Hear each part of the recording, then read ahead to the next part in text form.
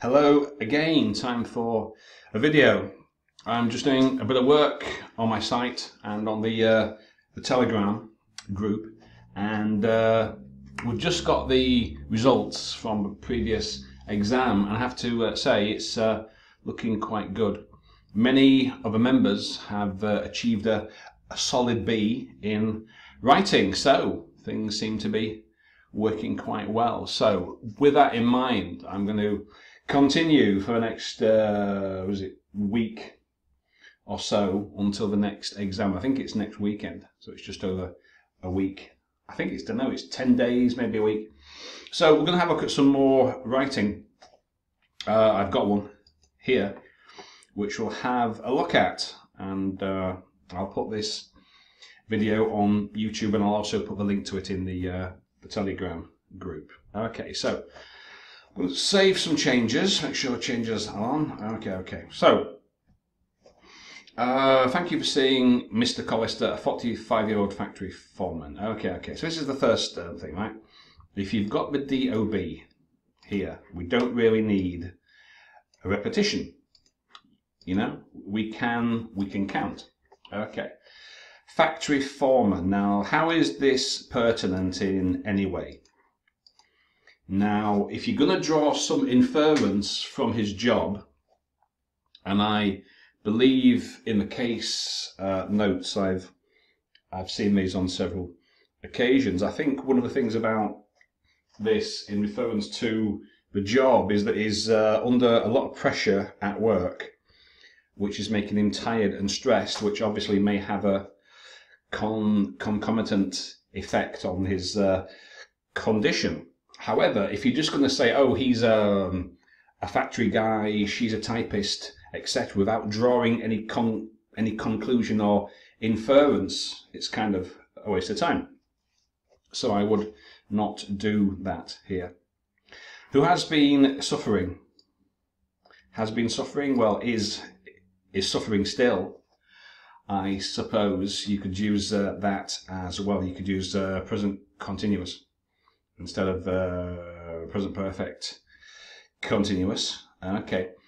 But what do you want now? I keep on saying this. In the task, it tells you what you've got to do. You know, why you are writing to the person. What is it that you want them to do? And I think from the case notes, I'm not, I can't remember. But if it says something like confirm the diagnosis or carry out extra tests, etc. Okay, so, you know, make sure the request is clear. I am writing to request your diagnosis of Mr. So-and-so. I'm writing to request that you assess blah blah blah, you know. Okay, so it's got to be clear right from the start what it is you want the reader to do. So thank you for seeing Mr. Collister, but what is it you want me to do? Further management. Now, this expression, don't use it. It's a cliche, right? I've seen this in 1,000 letters. Everybody uses it until they learn otherwise. Your further management will be highly appreciated. Highly appreciated by whom? By the patient? Well, I suppose so. Appreciated by you? Well, he's not doing you a personal favour. Is he lending you money? No. So why would it be highly appreciated? Don't use these cliched, memorised sentences, phrases. Examiners know that these aren't, you know, it's not communication. They know you are simply repeating a memorized expression. Okay. Now, this next part. Mr. Collister is married with 3 children. So what? That's going to affect how I treat Mr. Collister. How? Exactly. What's that got to do with me? Okay. Please note he doesn't have any known allergies. Why are you telling me what he doesn't have? Why don't you tell me what he does have? You know, it's like you would only mention this if someone has an allergy. Please note he is allergic to blah, blah, blah. So in case of treatment, I wouldn't give him something which might kill him, etc. But to tell me, oh, please, it's like, I see this often, please note that Mrs. So-and-so neither drinks nor smokes. Well, if she doesn't do it, why are you telling me what she does or doesn't do? Tell me what she does, not what she doesn't do. Only if it's pertinent. And also, we've got a short sentence here with no introduction. So usually people put, in terms of social history, but only if it's pertinent, Mr. Collister, blah, blah, blah, blah, blah, blah, blah. In terms of his medical history, please note he has been treated for, etc., etc. Okay? So you usually put some kind of gambit or phrase to introduce your paragraphs and sentences. Don't simply drop in sentences, drop in information without drawing anything out of it, drawing any conclusions or saying this means this, etc., because it's pointless. Okay, well, that's told me some very useful information. Not really. Okay, so on 22nd at 3rd, Mr. Collister attended the clinic with a complaint of productive cough, or was it a productive cough, and a sore throat. Therefore, I advised him. Now, advice is a noun. Let me give you some advice. Advice with an S is a verb. Therefore, I am advising you to be careful with advice and advise. Therefore, I advise him to take rest, drink plenty of fluids and salt water. Now, right. This reads that you want him to drink salt water gargles. That's what this clause means. Drink plenty of fluids and salt water gargles. Now, I'm sure you want him to gargle with salt water, not drink salt water gargles, but this is what you have said. So, drink plenty of fluids and gargle with salt water. Okay. 2 months later, Mr. Collister presented with a rotator cuff tear. Now, don't forget these articles. A cough, a sore throat, a rotator cuff tear, a pain in the arse, etc. If it's singular, it can be countered, use an article. And when you introduce something at first, use an indefinite article. As a result, ibuprofen was prescribed. Well, it wasn't a result, is it? As a result means he's got a rotator cuff tear, and as a direct result of that tear, you prescribed him ibuprofen. But that's not really a direct result, is it? You decided, but it wasn't as a direct result or consequence. Ibuprofen was prescribed. Was prescribed by whom? Now, right, why do you have active? I advised him. And why is it passive here? Did you not prescribe it? Why is it passive? And he was referred. Why is that passive too? Why, if you've got, he came to see you, so what did you do? He came to see you, what did you do? I prescribed him, I advised him. So, passive. 2 days later, Mr. Collister attended with osteo.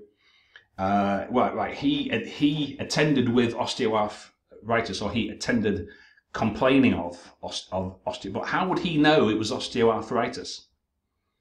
Is he going to say, "Oh, doctor, I've got osteoarthritis"? He probably won't. So he attended complaining of aches and pains, blah blah blah. Upon examination, you diagnosed that he had osteoarthritis. Therefore, again, that means it's as a direct consequence of, but it's not. This happened as well, so you can say and. So I prescribed him, blah, blah, blah, blah, blah. And why is it passive again? Was advised, was prescribed, and he was advised, don't forget, noun verb, to decrease his weight and increase exercise. Now, you haven't said anything, sorry, You haven't said anything previously about him being a fatty. You haven't said anything about him being overweight. Now, you've got something here. He's overweight, but he's overweight. It's not overweight. But why is it here? So presumably, he is overweight, even though you haven't said. And presumably also he doesn't exercise. But you never said before that he didn't. Now, I seem to remember, let me think. Mr. Collister, isn't he the guy who likes playing darts and fishing? He doesn't do any strenuous physical activity. So, in the history, right, instead of saying he's married with 3 kids, which, who cares? Oh, just hang on a sec. There's somebody with a loudspeaker outside of my window. Hang on. Right. Anyway, sorry, some noise from outside. So, as I was saying, right, from the social history, you would say something about he's under stress, pressure because of his job, which, might affect how he feels, because, all these visits, he's tired. So so if you mention that at the start in the history paragraph, that kind of, fills out the gaps in the letter. Okay, so instead of he's got 3 kids, married, who cares? He's got a stressful job. He doesn't take any serious physical activity, because fishing, you are sitting on your ass. It's not the same as jogging or cycling, is it? So you need to say right at the start that he is he's overweight, under pressure, stress, that's making him tired. Being overweight is affecting him too. He doesn't do any exercise, so that would fill in the background to the rest of it. Yeah? Okay. So Mr. Collister reported he had been feeling tired and dizzy. Additionally, he suffered from orthostatic hypertension. Furthermore, why have we got 4 sentences?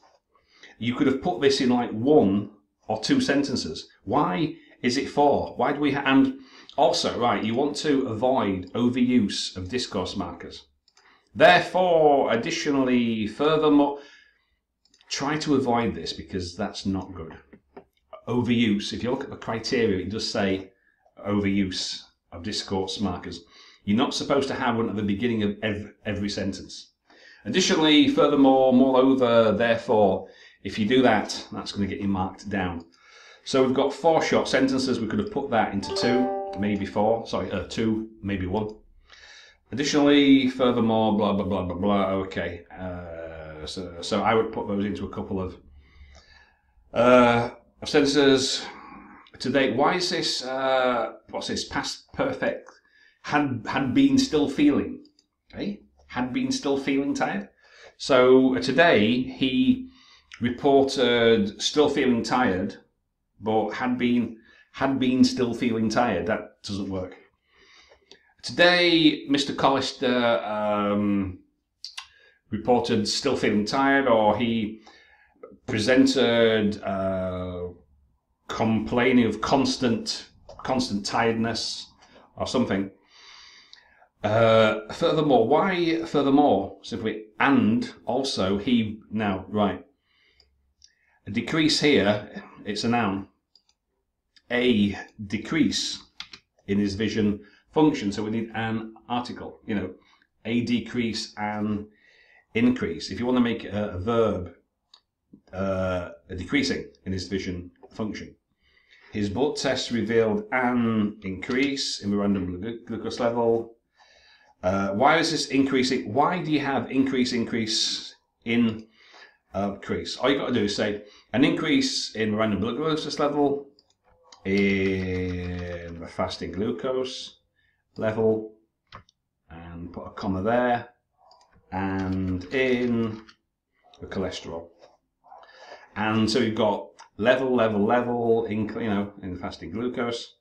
So we've got increase, increase, increase, level, Therefore, he was diagnosed. Who diagnosed him? Was it some random doctor who was wandering around? Oh, these results I diagnosed. No, you did it. You diagnosed it.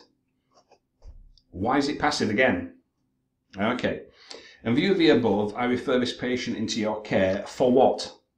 You haven't told me what you want me to do yet. You haven't said what is it you want me to do.